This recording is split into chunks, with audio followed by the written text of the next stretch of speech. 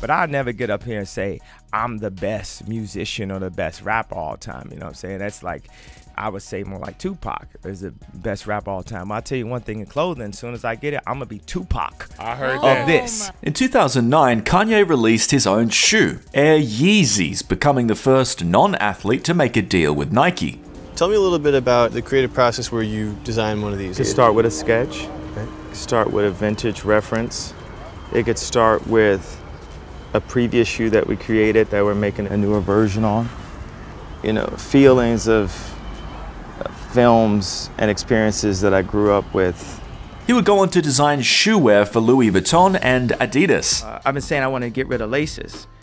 And we still have shoes we sell with laces because it's a popular shoe and people love this shoe. Ye's shoes don't come cheap. A pair of Yeezy Boost 350 can cost over $300. A pair of his unconventional Yeezy foam runners can cost over $700. Yeezy is the Lamborghini of shoes. The rapper has seen his Yeezy fashion empire of shoe and streetwear surge in value over the years, making him a multi-billionaire. I am the #1 most impactful artist of our generation. I am Shakespeare in the flesh. Walt Disney, Nike, Google.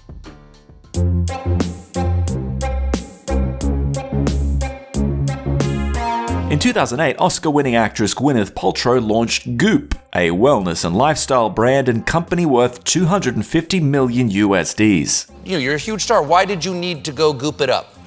Well, I just had this like incredible curiosity always when I was off making movies in places and cooking and traveling, and I was kind of aggregating information. So it really just started as a place to share information, and I didn't anticipate it becoming, you know, as real of a business as it is. But what did you think it was going to be? I don't really know. Beginning with a weekly newsletter, the Goop empire has expanded into e-commerce, collaborating with fashion brands, pop-up shops, wellness summits, a print magazine, a podcast, and a Netflix documentary series. We're here one time, one life. How can we really milk the shit out of this?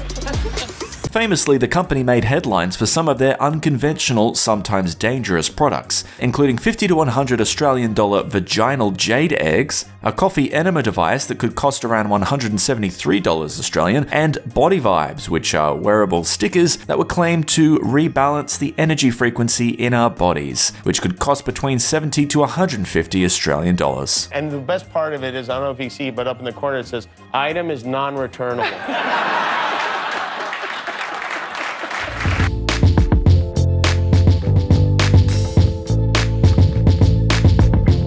Aviation American Gin slogan take 2. Aviation American Gin. If you're drinking anything else, you're drinking. Ryan Reynolds is one of Hollywood's most popular actors, but he is also one of their most successful investors. In 2018, Reynolds acquired a stake in Aviation American Gin. He oversaw the product's creative direction and took an active role in the business. It's back to school time, which this year has a whole new meaning. That's why today, I'm introducing Aviation American Gin Homeschool Edition. He also joined the board of tech company Match Group and purchased an ownership stake in Mint Mobile. It's hard to believe that Mint Mobile has gone so long without an unlimited plan. So to introduce it, we brought in an actor we've all gone too long without. Rick Moranis. So why am I here? I'm just a huge fan. Oh, stop it. Come on, No, stop it. seriously, massive.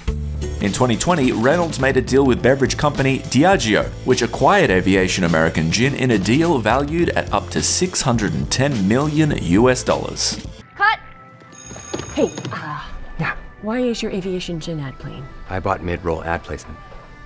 You bought an ad for your gin within an ad, for your movie within an ad for Samsung TV. Yes. It felt like the right thing to do.